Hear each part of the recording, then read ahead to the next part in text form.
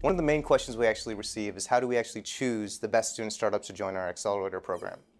So our vetting process actually takes over a full year to decide which teams actually want to be in our accelerator. And it takes with 3 different waves of applications. The first one is at the end of fall semester, and then we have 2 additional waves that coincide with week 8 and week 12 of the spring semester. And we do this for several reasons. So one, our first wave, we actually usually don't admit any teams. We do it to actually get teams in to our application and give them feedback and to see how much progress they make in the additional waves. So that's one. Number 2, we actually want to see how committed these teams are. So iVenture is a year-long program, and what better way to simulate progress than going through an extensive application process that takes over a year to see what progress and traction these teams make throughout the year.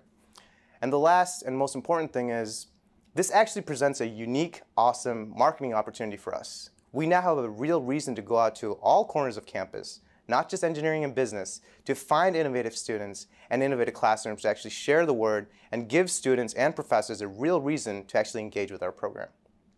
Now, in keeping with the diverse perspectives that we really want to bring into our program, we realized that we need a committee that actually has diverse perspectives as well.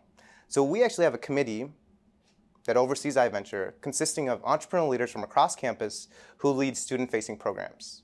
And they, along with former students who have been in the program and alumni that have graduated from a program, actually help us select the ventures.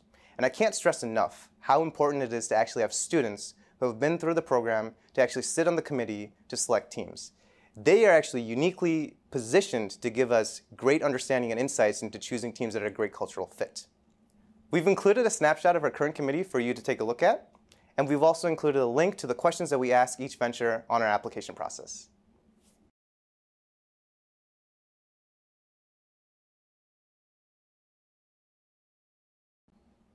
So one of the reasons we actually have a full year application process is that talented, ambitious entrepreneurial students are actually in high demand. So we want to help students actually make the best decisions for their career.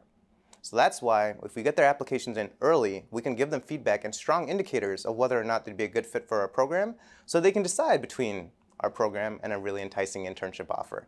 At the end of the day, it's all about what's best for these students.